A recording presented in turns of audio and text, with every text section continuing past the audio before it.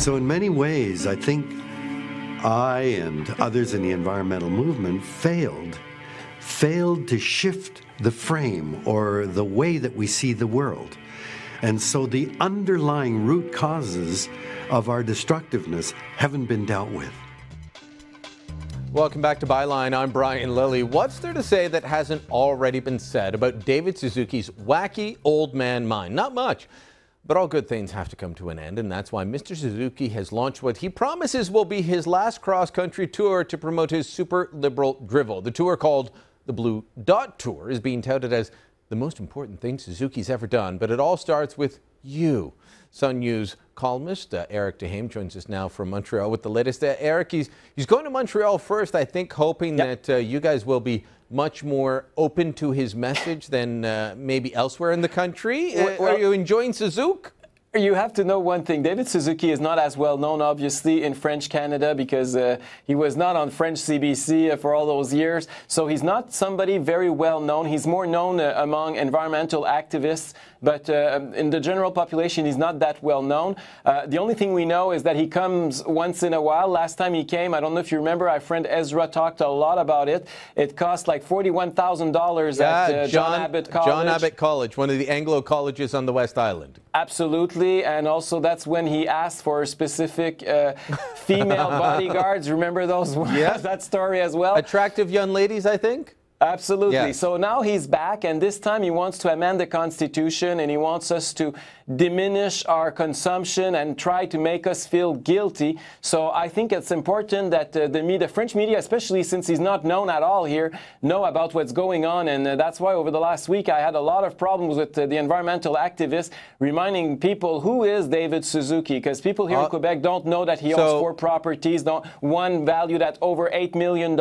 I mean, the guy comes here to lecture us and tell us, no, but it's true, Brian. He comes here to tell us that we need to consume less and make us feel guilty because we consume, because we don't turn off the heat when we're going to bed, or all sorts of crazy stuff like that. But the guy is a multimillionaire capitalist when he's managing his own assets, but when he's talking in public, he sounds like a communist. I think that at one point you have to walk the walk and talk the talk, and unfortunately, in my book, David Suzuki is kind of an intellectual fraud at a certain extent. I have nothing against people who are multimillionaire who own 4 properties. I wish you and I and everybody who's watching tonight has the same. That's not my problem. My problem is that you cannot do that in your personal life and then try to lecture people to do the exact opposite in their lives. Well, and it's interesting that you say he's on this tour again and he's going to Montreal first, and people don't know him. So I'm glad that you're on your radio show in French Quebec saying, here's what you need to know about him.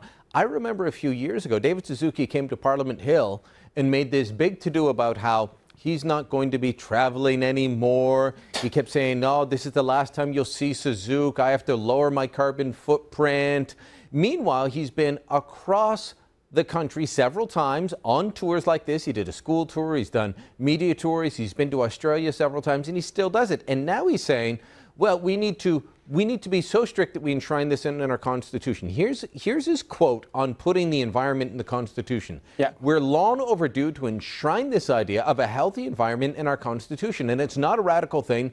110 countries in the world have it enshrined in their Constitution or legal system.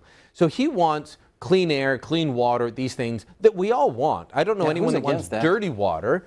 He wants it enshrined in our Constitution so that then he can go and challenge the government on whatever he wants. And those smokestacks you saw at the beginning, which were actually putting out clean smoke, that was steam coming out of a factory that employs people. He would be able to use the Constitution to shut down jobs in this country. That's what he wants, Eric. Absolutely. That's what's scary about it. I mean, as you said, it's not a political ideology to want to drink water that is clear and to make sure that you breathe air that is not polluted. I mean, everybody wants that on Earth. We're no exception. But he's obviously trying to use that to then have a framework, a legal framework, where he could keep pushing his environmental activism.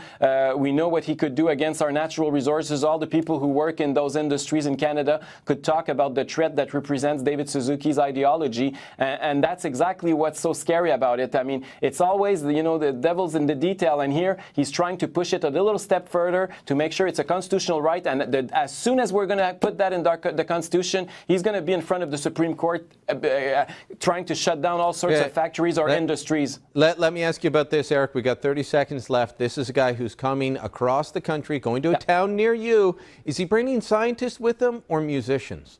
No, it's artist and it's political speech, and that's what's dangerous about David Suzuki. I was watching today, believe it or not, the French Weather Channel, and they were talking about his events.